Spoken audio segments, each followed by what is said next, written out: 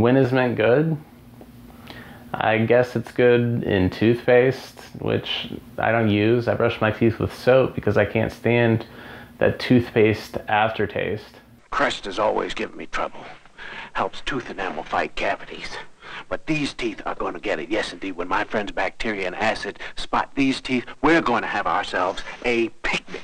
It's great for covering the taste of burning ash and tar, burning tobacco. It works well for that, I guess. Makes it palatable. You'll be smoking cool all the time when you come up to cool. When you've got a cold and you can't taste anything and you need your sinuses to clear, I guess it's good then. Whenever you need relief, thousands of molecules of Vicks decongestant vapors are inhaled to help clear your nose fast. It's time for a breather. A breather? The Vicks Inhaler. It's a breather for your stuffed up nose. I do have a soft spot for anytime you take mint and cover it with sugar. It's coated with golden sugar. The Girl Scouts, they know what mint's good for. They've got a really good take on a mint.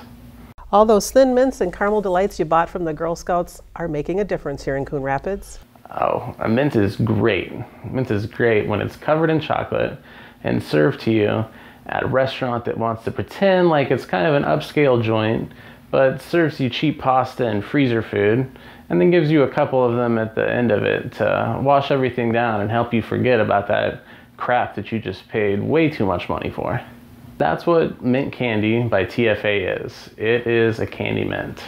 On its own, it tastes like a handful of the after dinner mints, those chalky things, which is okay. That's not an awful flavor. I've had innumerable encounters with mint that are considerably worse than that.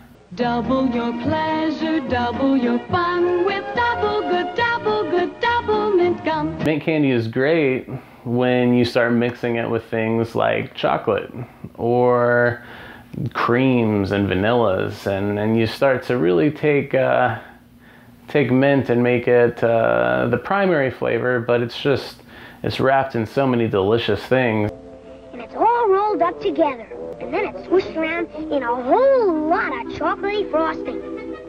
And all you gotta do is put it in your mouth, and you're yodeling. So for those of us who don't like mint, TFA mint candy. It's a great place to start making some recipes that have mint in them, but they're sweet, they're delicious. They might have chocolate in them. They might have vanilla cream in them. They might have all sorts of things that aren't mint as well that make that mint actually really work. And you know, it's so pretty. It makes me feel pretty. Check out a couple of the recipes that I've got down below. There's a slim mint cookie that I've been vaping a lot of recently, and it's pretty delicious. There's a peppermint stick ice cream that I made for a friend that I quite enjoy sometimes, and they seem to really love. I hope that you'll like them.